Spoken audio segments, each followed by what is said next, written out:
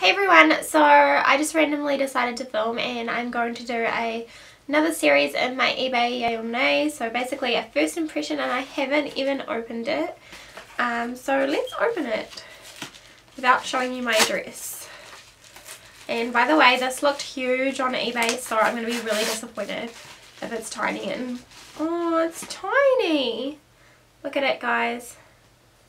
Got a brush guard. So I mean, it's cute. It would be really good for traveling. And it's got a sticker on it. It'd be really good for traveling. It's really like quite dense but soft and like, yeah, at the same time. Obviously it's not as big as it looks on eBay, but I want to see how it performs. So I'm going to prime my face with the Nivea Men Sensitive Post Shave Balm. Apparently, like I've used it like once, but I didn't really notice. Apparently this has got amazing like primer capabilities. So you just kind of like let it dry and then wait till it gets tacky. If you guys haven't already noticed, yes, that is a toddler bed in the side of my room. The bed has been pushed to the side of the this side of the room, yeah, this side of the room. And I've put a toddler bed in there faithfully so that we could transition her, and obviously that's going to be changing soon, so this will be actually my filming room for a while, if you guys didn't know. Our bed is going out in the lounge because our whole living situation is just getting changed. Yeah, so you wait till it gets tacky and sticky and you start feeling it. It's got a dent in it. It's dented. No, it's dented on both sides. Okay. Yeah, so it is kind of tacky now. What foundation should I use? I'm going to use my MAC Studio Fix Fluid because I use this a lot. So I've just put a bit of Studio Fix Fluid on and I'm going to test it out, and look how...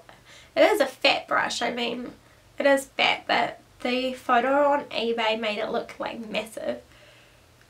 So I'm just going to buff that in. I mean, it's not covering amazingly, and it's really hard to blend.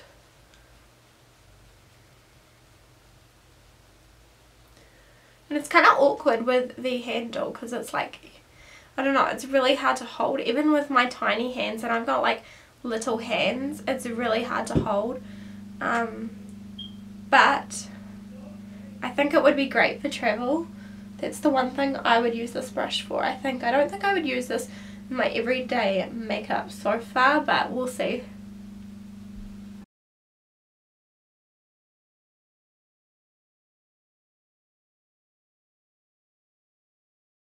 It's also quite a very slippery handle too. Like, I don't know how to explain it, but my hand keeps slipping. I don't know as of yet, but it does seem to be taking my foundation off. Especially around my problem areas, like around my chin and up on my brows here where my pimples are. So I'm going to try with a concealer on my under my eyes and see how that works.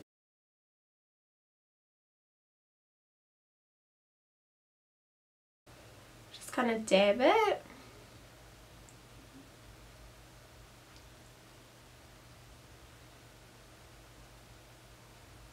I almost like it better with the concealer, to be honest.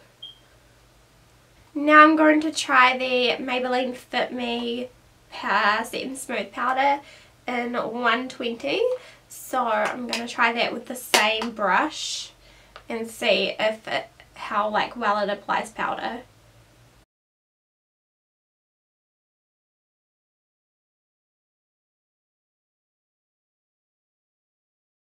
Now I'm going to do the rest of my makeup and I will come back to you guys and tell you guys my final opinions. Anyway, I just looked on eBay to see how much this was, and it retails for about $2 New Zealand. So I mean, it's nothing when thinking about how much money you can spend on brushes, but in saying that, like, even though my makeup isn't like bad, I mean, it's not as good as it could be. The handle is so awkward. Like, holding it. My hands are tiny again. My hands are like ridiculously tiny, and holding this is just so awkward. It slips out of your hand, like if your hand is sweaty. The only thing that I think this would be really good for is traveling. I mean, it's so tiny, it could fit in a makeup bag just like that. So I mean, if you guys want a travel makeup brush, I would go buy this, but I mean, if you guys don't, then I wouldn't. It's probably not worth it. So yeah, I hope you guys enjoyed this video. Don't forget to like, comment and subscribe, and I'll talk to you guys later. Bye!